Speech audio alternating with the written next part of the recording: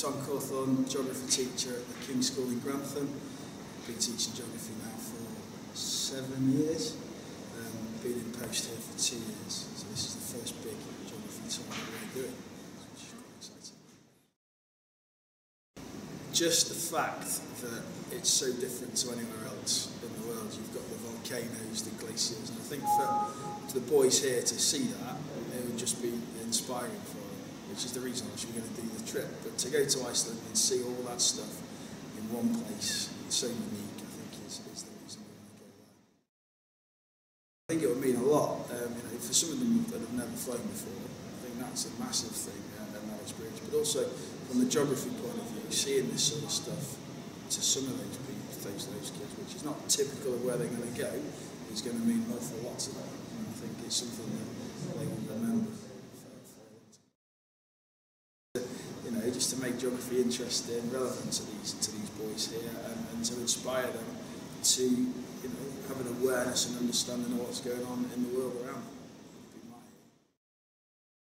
I mean, obviously that's a massive consideration for us to go on this trip. And I think, as I say, glaciers, I think they find it's one of the hardest topics, I think, to teach to kids, and it has been ever since it started. They just don't grasp the scale, the size, or anything like that. So to see that in the field and put that into context, I think is going to be massively beneficial for them.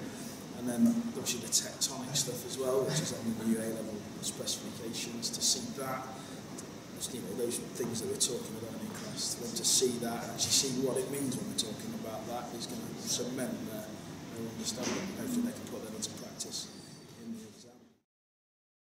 I think the overall aim would be just for these guys to enjoy the experience. That's the first thing, and be inspired about what they see and come back and be really keen and enthusiastic to do geography. For the guys in the sixth form to then hopefully take it on to degree level, and the other guys to take it on at GCSE and A-level. I think that would be my overall aim really for the whole thing, is just to inspire these guys to enjoy geography.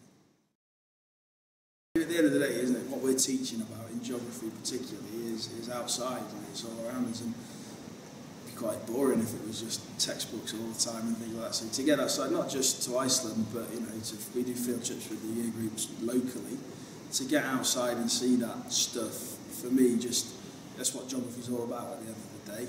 And to get out and see it and understand it, and actually, hopefully be inspired by it, keep coming back to that, but to see what they're learning about outside is one of the best things you can do in geography. I would teach every lesson outside if I could, but obviously we can't. So to do that and to cement that understanding outside for me, is what geography is all about. So that's why I think it's important that we do this. I think first thing is to use a tour company, definitely. I know I didn't organise it, but we did a tour without, and it wasn't really that great. It was all a bit disjointed. So to get somebody in who knows the place, like Rayburn, to plan it and to put all the itinerary together, that would be my first piece of advice. And that also, because we spoke about workload and pressure, that takes a massive amount of work off. Like if I had to ring up and book coach companies in Blue Lagoon, I think we'd still be planning it now. So I think that's really, really important. We went to Italy 2 or 3 years ago now. The package, the two-centre tour to Sicily and Sorrento appealed to us, and then obviously working with you guys on that, you just gave me the confidence here, they do a good job, they do a fantastic tour, it's all planned and organised brilliantly. So, why not? If you've had a good experience, then you're going to go back, aren't you? And that's what I had last time. That's what made me ring up again.